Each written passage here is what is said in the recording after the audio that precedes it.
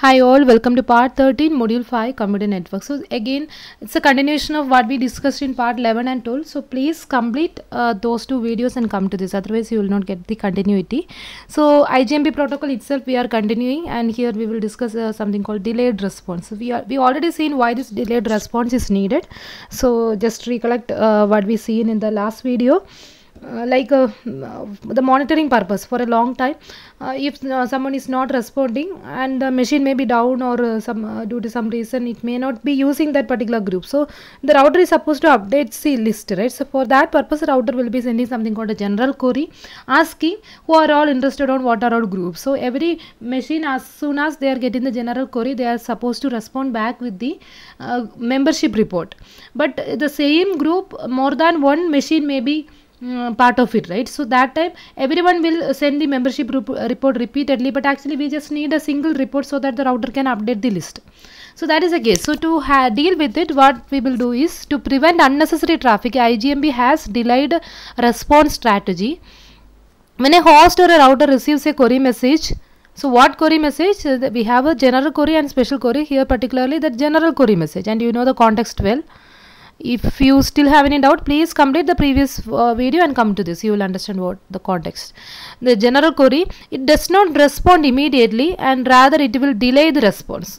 But how this delaying is done, that is with the help of a random number to create the timer, right, which expires with some value, say between 1 and 10 seconds. The maximum response time is typically set as 10 seconds. If that is the case, we will use a timer, and the timer will randomly expire. Say maybe with a step size of 1 second or less, so that you can set anyways. For example, it's set for each group in the list. For example, a timer for the first group could be expiring in 2 seconds, and the second or the third group will be expiring in 5 seconds. Just something random that we don't know. Between 1 and 10 seconds, any value could be randomly picked by that particular group, and it will be expiring accordingly.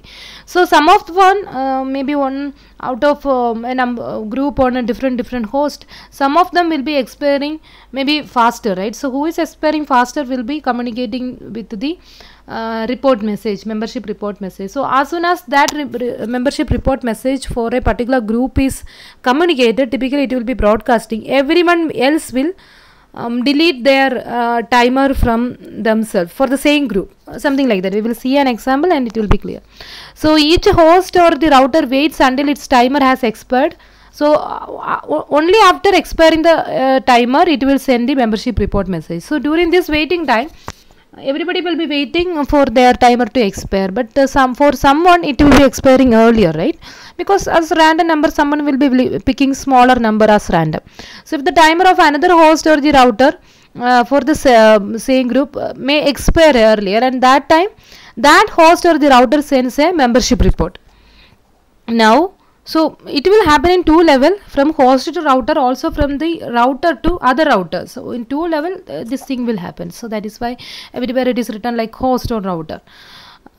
Because the report is broadcasted, the waiting host that on the same group, I mean some other host or the router may be waiting for that particular group ID response. So they receive a report and they knows that there is no need to send a duplicate report for the same group, right? So accordingly they will so the waiting station, all of them, all others on the same group, they will cancel their timer. Anyways, we will see that this example, it will be clear for you. So this is a typical scenario. So imagine there are 3 hosts, say A, B, C. They are connected in a network as shown in the figure. A query was received at time 0. So timeline starts from 0. And what we already seen is like the timer is set a value between 0 and 10 seconds typically, but in this example they were showing timer maybe the unit may be something less than seconds. So like that you can assume maybe some millisecond, nanosecond, like that you can assume. So whatever it is, in this example they were taking the timer value to be some unit. You assume some smaller unit, whatever it is. So let me call this 30 unit, 12 unit of time, 8 unit of time. So like that we are taking the timer. So these are, but at time 0 we got the general query message, right?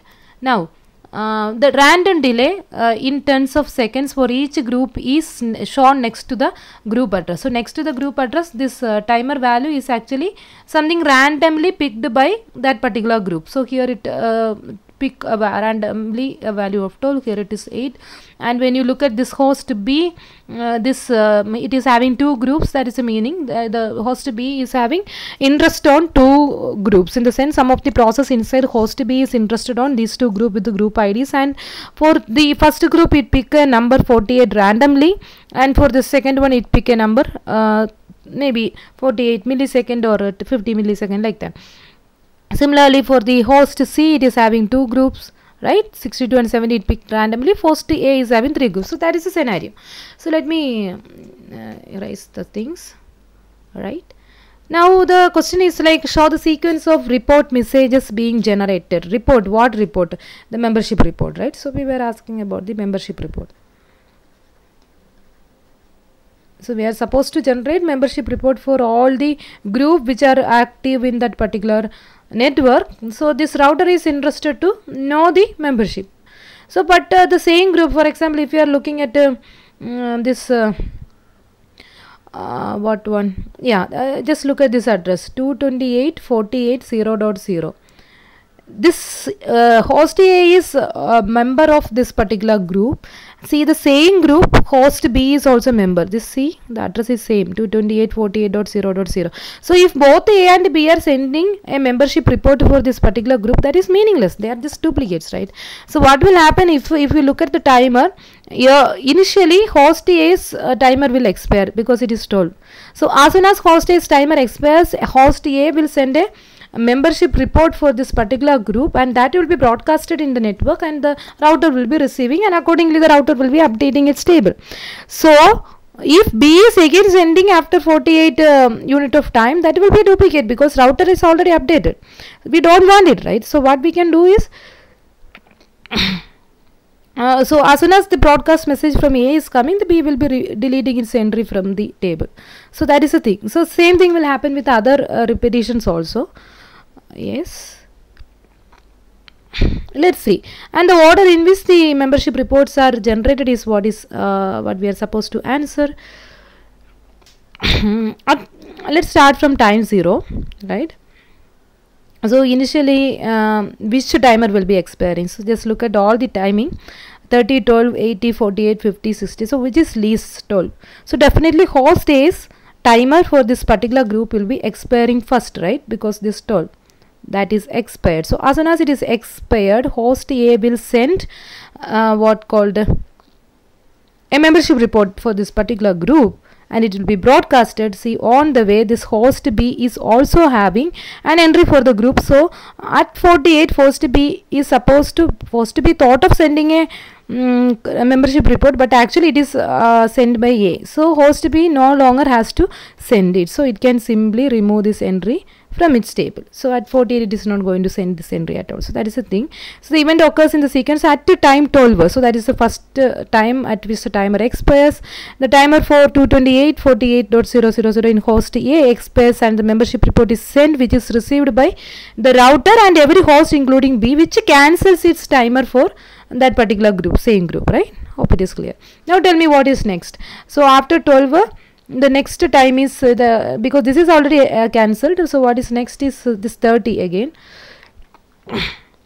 So again this particular timer finishes.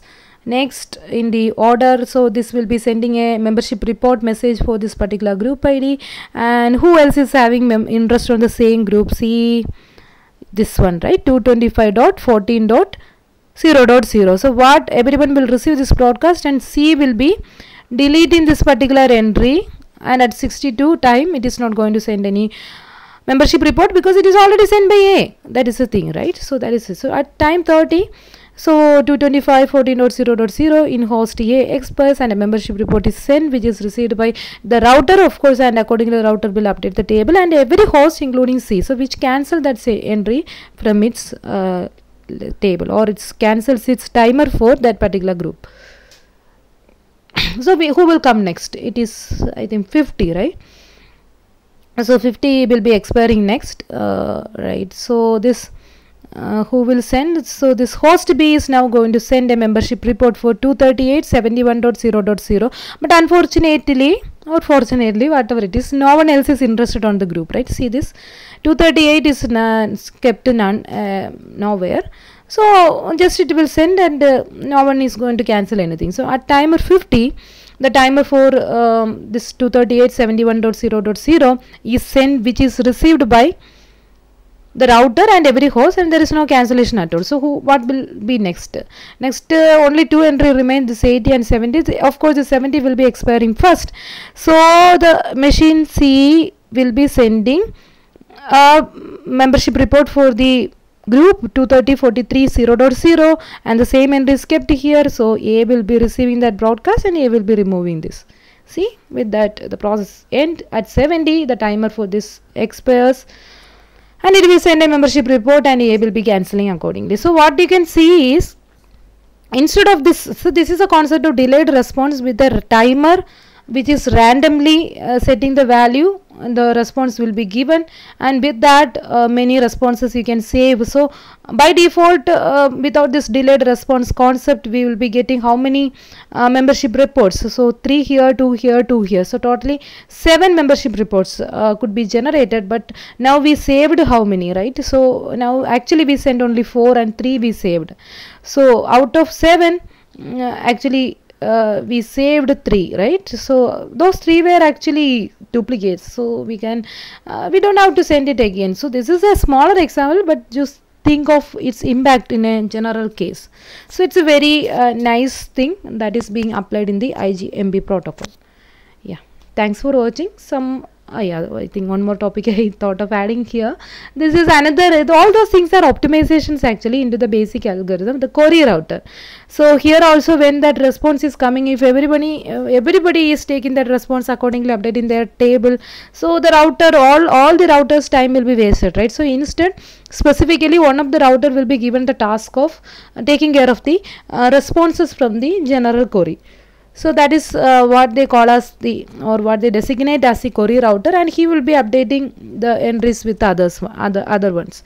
And also I already told you, you don't have to take all the routers for this duty. Maybe 3 routers, one of them can be given the role of a distributing router and query router. So like that you can make it more efficient. But if load is high, you are supposed to distribute your load, of course. So the query messages may create lot of responses, of course, right? Even though the delayed message will save some, but still responses were coming more.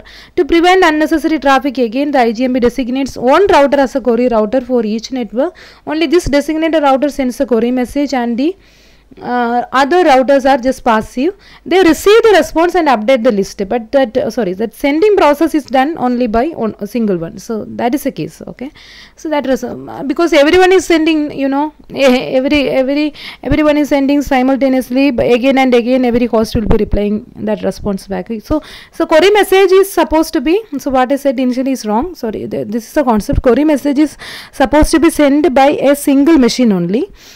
But response will be received by everyone, right? But they will be passive in the sense they will not actively send a query message, but passively they will receive the response and they will update the entries if they are maintaining them in the list. So that is the case.